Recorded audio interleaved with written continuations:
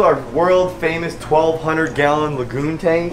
So right now he's cutting an 8-can lure to each single pump so we can frag it and grow it on another piece of rock. See what these corals truly look like.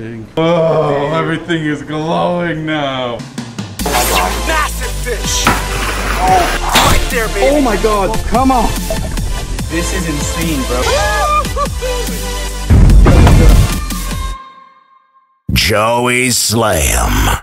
What up, Slayers? We're back at it with another Slay Venture, and today we took a trip, a 4-hour trip to be exact, to Wide World of Corals, one of the most renowned coral spots here in the nation, guys. They just produce their own corals specifically right back there. So it's like literally a giant farm that's inside that warehouse. I hit up my boy Frank. He set up a private tour for us. So let me just stop talking. Let's go inside and have some fun. So this is gonna be absolutely insane. Check this out. Look at this spot. There's my boy. What's up, Joey? Hey, what's going on, What's man? up, man? Nice to meet you. Nice to meet you as well. Oh man, this I'm excited that you came, man. is amazing. I've been waiting. Now we're here, man. Yeah. Finally, 4 hours up, nice drive, nice and calm, totally worth it. And my goodness gracious, this tank. So this is our world famous 1,200 gallon lagoon tank. Wow. It houses a, I believe it's about a 7 or 8 year old mangrove tank that's been here for about a year now. Okay. There's tons of fish in here, a lot of corals, a bunch of Radion Gen 5 Pros on here. Everything's So everything is, you know, everything is high end, high tech. Wow. And as you can see, the corals are just healthy and happy, man. Let's walk around. Let me show you the rest of the place. This is all water reservoir, pretty much? Yes, so it's connected to the back where we have the filtration system. Okay. It fills up, so when you walk in the store, you want to get your water. It's Yeah. real simple, real quick. This is sick, and this store looks super clean. It's amazing. I mean, guys, you guys can see it right here.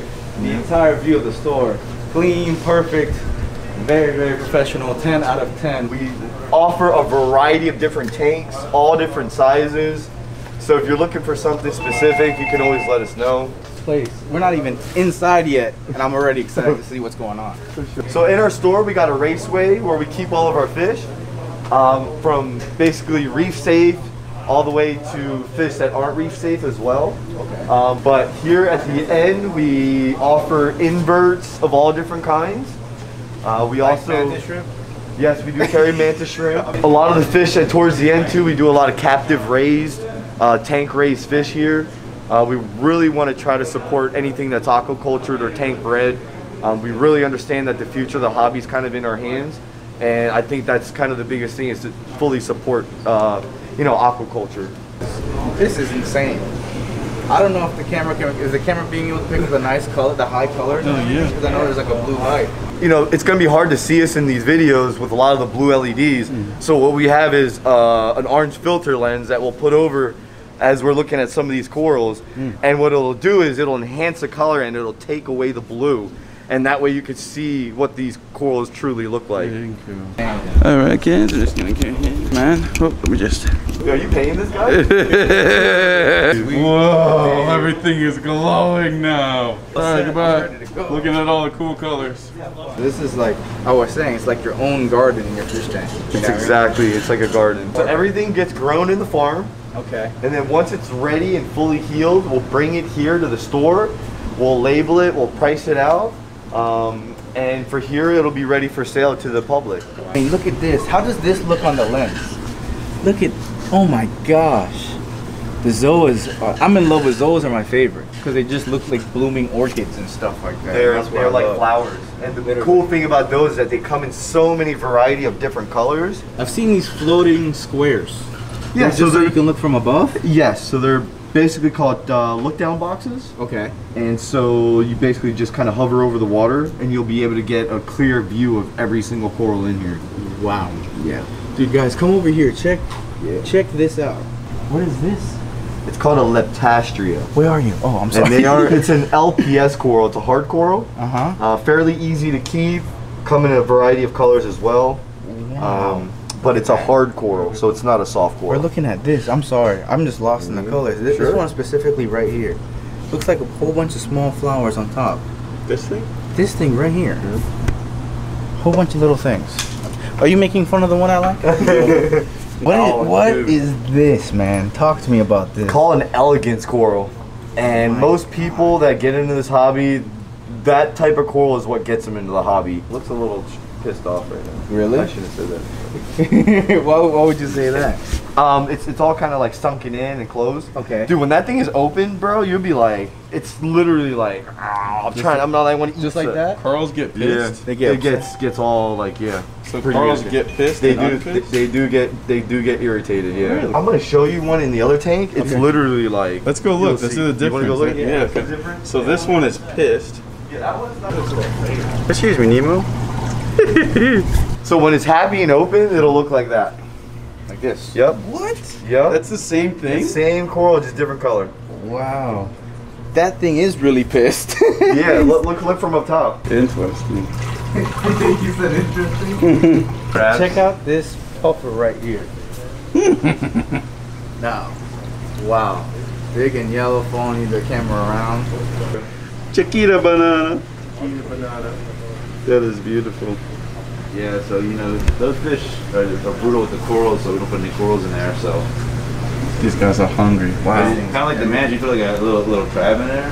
And look at the teeth on that thing. Right? Yeah. You get one of those. Look at that. That's something you don't see every day. A white tang. And someone over here decided to step out of the office. We have the owner right here. Joe, thanks for coming out, man. Thank you, man. So, yeah, how's it going? This is your operation. Yeah, well, it's not just me. I have two partners. Okay. So we started it back in 2006 out of the garage, from nothing essentially, and we kind of brought it from there. You know, started with nothing, humble beginnings, out of a garage, with no AC and no heat. So we struggled the first 6 months. I'll tell you. I can't even imagine. Oh, it was crazy. Yeah. Talk to me about this one in a million fish right here. You say this is Casper the White Tang. Casper the White Tang. It's a one-of-a-kind fish. It's pure white, acidic tang. It's supposed to be pure yellow. It's a yellow tang from Hawaii originally. We got it back in 2010, so it's been over 10 years. This is the second tank. We had another store. It was in a 293-gallon tank. We said if we're going to move, we need to build a bigger home for Casper, and we designed a 1,500-gallon in-wall tank. Wow. To display her. That's insane. Platinum tank, pretty much. Platinum tank. I have a platinum red-tail Casper, so I know. Oh, okay. Yeah, he's roughly about 24 inches. He's big. Wow. Got him from small with the big, so I know how it is to have like a very unique fish. It's like your gem. Come on, baby. Sweet deal. Famous fish.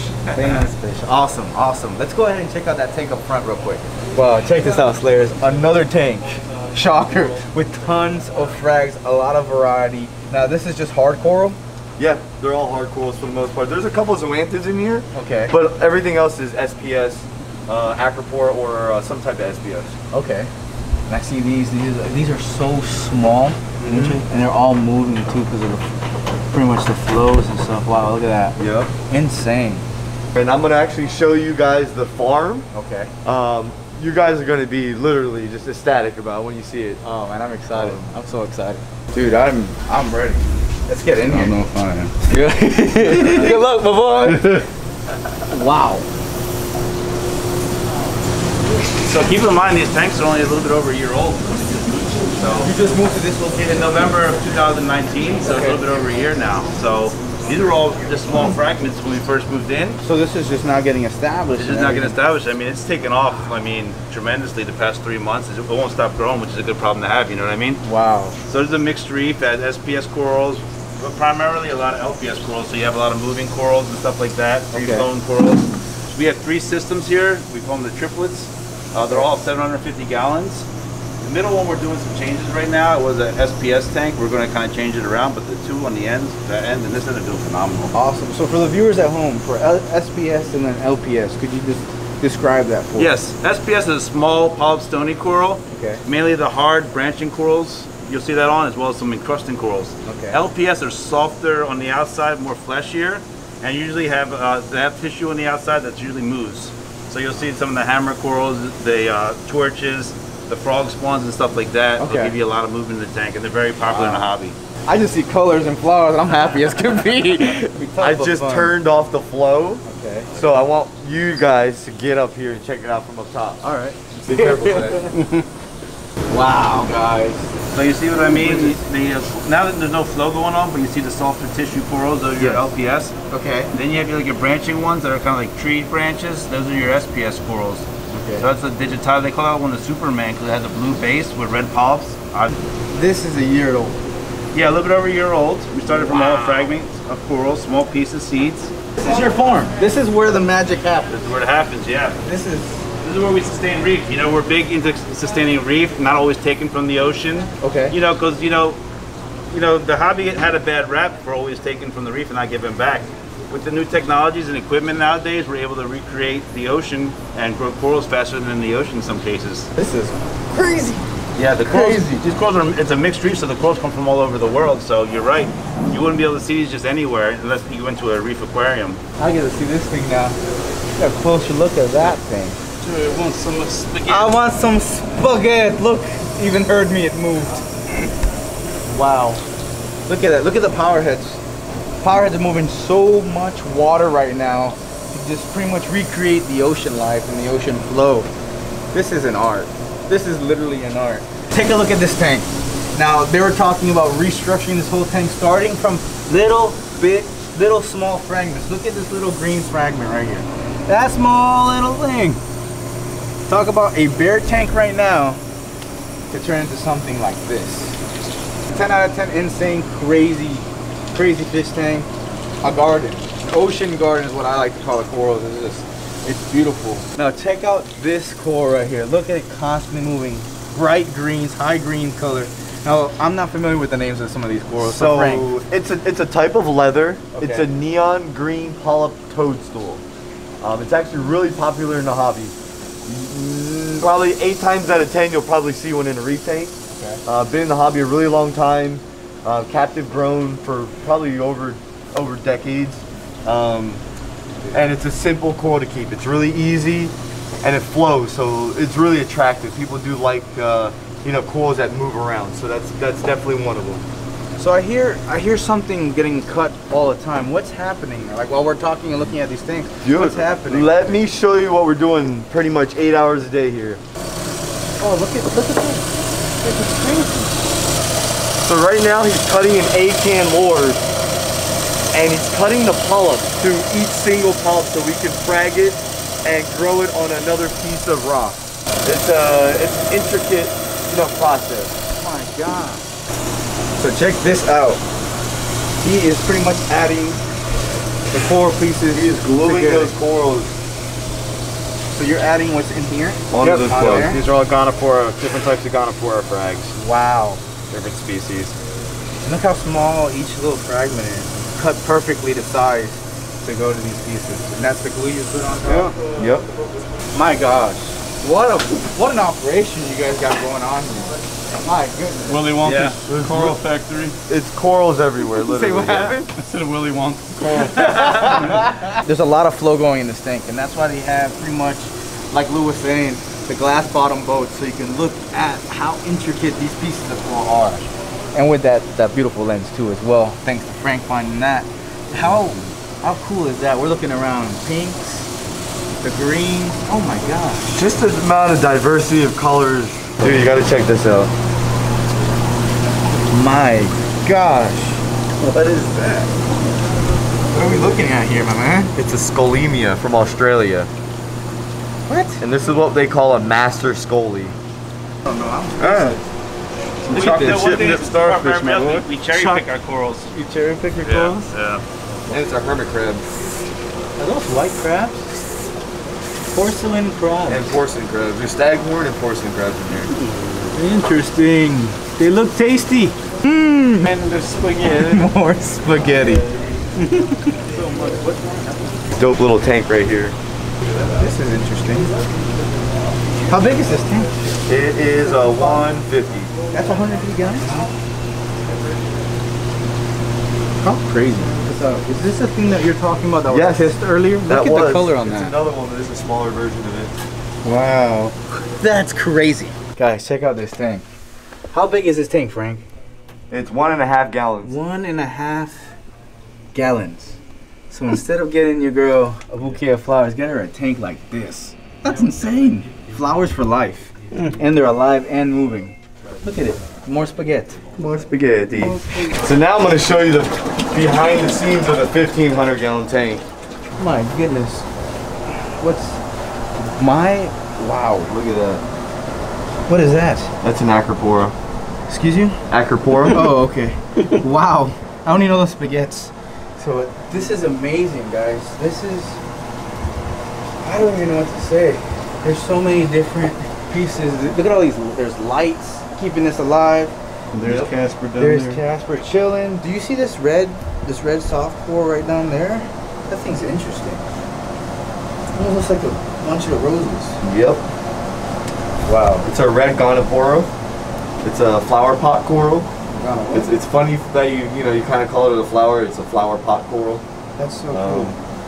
You guys have such a variety of fish here. It's absolutely insane. There's so much to choose from. It's kind of like hard. So like, do you have not only reef safe fish but also non-reef and stuff like that? Like, explain that for me so we can talk to everybody about it here. Absolutely. Along the wall here, we have a variety of reef safe fish and non-reef safe. What I mean by non-reef safe, a fish that would most likely eat your corals or your invertebrates. We would recommend keeping them out of your coral reef tank. But the majority of the fish we do carry are reef safe, and they'll have jobs to do, whether it's controlling parasites or controlling algae. They'll have something to do in your tank. They have a job. So Joey, we're gonna pick out some corals for you for your tank. Awesome, perfect. So we walked around. We looked for some easy stuff to keep, stuff that has a lot of color. So what we got here is we got this killer Barabanki right here. It's just crazy red. We got a nice Blasto. We got one of these neon kryptonic candy cane corals. Wow. This is probably one of my favorites. So this is a candy stripe Aussie Lord. This is hot, man. So sick. So sick. Amazing. We got some killer looking mushrooms. Everything looks unique here. We got a green one too, just to mix up a little bit of color. I mean, I tried to give you a little bit of everything as far as color goes. Orange, red, green, and these are cool. These are clove polyps. When they open up, they'll be neon green with an orange lace. Sweet. So these things are sweet, and they grow pretty fast too. Guys, go ahead and make sure to check out their information. It's gonna be worldwidecorals.com. Everything's gonna be linked below. Again, thank you so much for having me. Yeah, whatever. That's how it works, guys. We'll see you on the next one. Yep.